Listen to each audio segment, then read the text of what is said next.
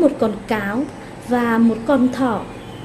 Cáo có một ngôi nhà bằng băng, còn thỏ có một ngôi nhà bằng gỗ. Mùa xuân đến, nhà cáo tan ra thành nước. Cáo xin sang nhà thỏ sưởi nhờ, rồi đuổi luôn thỏ ra khỏi nhà. Thỏ vừa đi vừa khóc. Một lát sau, thỏ gặp bầy chó. Bầy chó hỏi thỏ: tại sao thỏ khóc? Làm sao mà tôi không khóc được?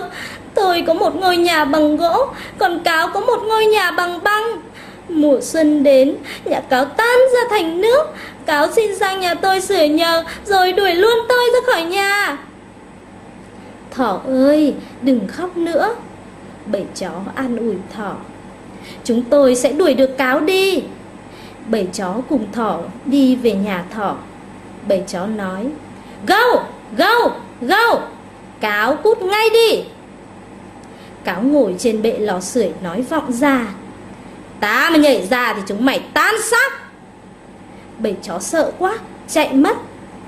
Thỏ ngồi dưới bụi cây và khóc. Một con gấu đi qua, gấu hỏi: tại sao thỏ khóc? Làm sao mà cháu không khóc được? Cháu có một ngôi nhà bằng gỗ, còn cáo có một ngôi nhà bằng băng.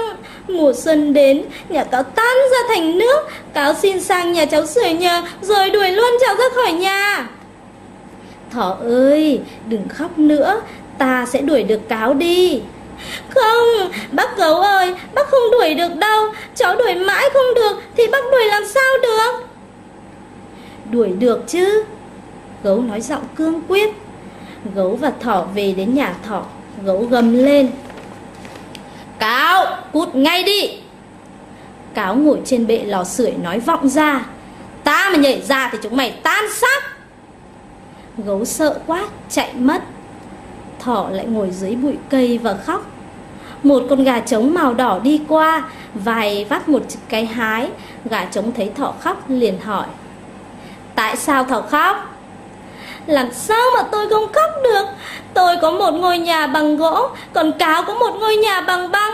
Mùa xuân đến, nhà cáo tan ra thành nước. Cáo xin sang nhà tôi sưởi nhờ, rồi đuổi luôn tôi ra khỏi nhà. Ta về đi, tôi sẽ đuổi được cáo. Không, anh không đuổi được đâu. Chó đuổi mãi không được, gấu đuổi mãi không được, thì anh đuổi làm sao được? Thế mà tôi đuổi được đấy. Nào đi. Gà trống và thỏ cùng về nhà thỏ. Gà trống cất tiếng hát: cúc cu cu cu, ta vác hái trên vai, đi tìm cáo gian ác. Cáo ở đâu ra ngay? Cáo sợ quá: Tôi đang mặc quần áo. Gà trống lại hát: cúc cu cu cu, ta vác hái trên vai, đi tìm cáo gian ác. Cáo ở đâu ra ngay? Cáo nói: cho tôi mặc cái áo bông đã. Lần này thì gà quát lên: cúc cu cu cu, ta vác hái trên vai, đi tìm cáo gian ác. Cáo ở đâu ra ngay, ra ngay, ra ngay.